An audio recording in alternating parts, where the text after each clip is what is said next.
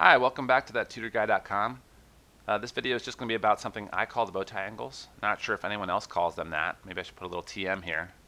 But I call them that because what I found is that the students I tutor who are struggling the most with trig, the unit circle wasn't quite doing it for them. If they had a unit circle in front of them, they could look up whatever the information they needed. Like if they wanted to find the sine of 11 pi over 6, they could find 11 pi over 6 on the chart. I know this is too small to see on your video, but the point is that they could find the little spot on the unit circle and look up what the sine and cosine were. But the problem came when they were on a test or quiz and did not have the unit circle in front of them. They just had a lot of trouble remembering stuff, and they had a lot of trouble memorizing the unit circle. So because those students, they seem to look at this as like a million little numbers. It's all really confusing. Many of them are very similar to each other. Whereas what I found was if I started talking about the bow tie angles, so for example, if you look at 30 degrees, there are 4 angles in the upper left here. There are 4 angles that have a 30-degree reference angle, and they all have really similar coordinates.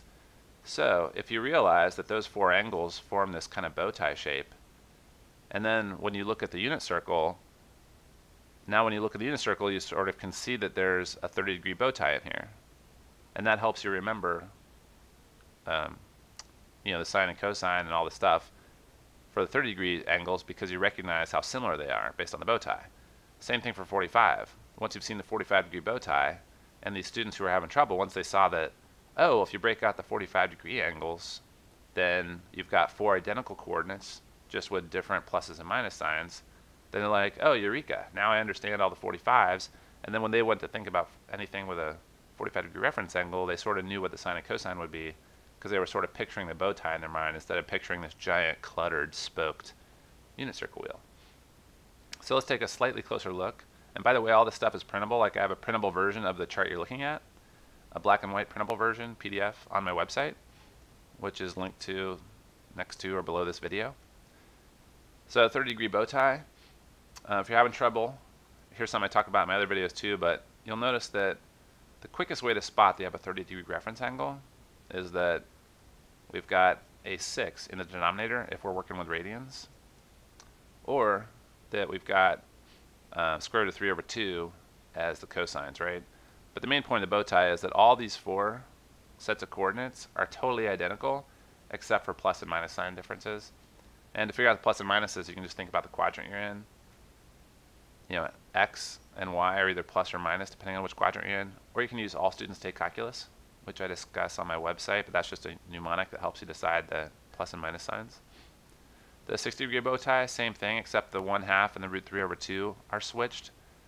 But on this one, when you're looking at the 30 versus the 60, you have the same coordinates. They both have a 1/2 in them and a root 3 over 2 in them, but they're switched.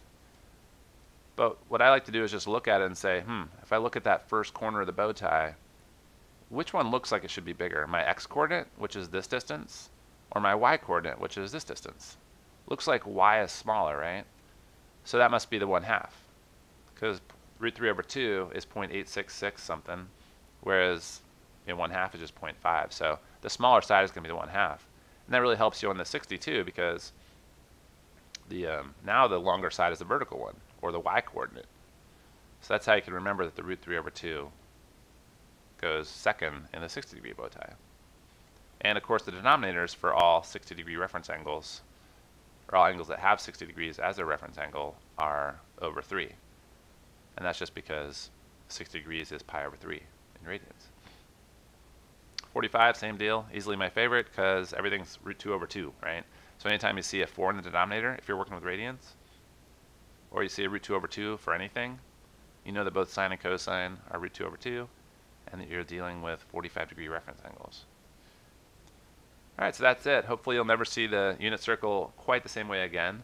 These bow tie angles really seem to have helped a lot of the students I've tutored over the years, and I would highly recommend printing out the bow tie thing, referring to it, and really using it to help lock in your memory for what the unit circle is and all the different coordinates. And you can check out ThatTutorGuy.com for lots of videos covering lots of different math classes. Right now I have mostly trig and pre-calc, but soon I'll have calculus up. So look forward to seeing you there.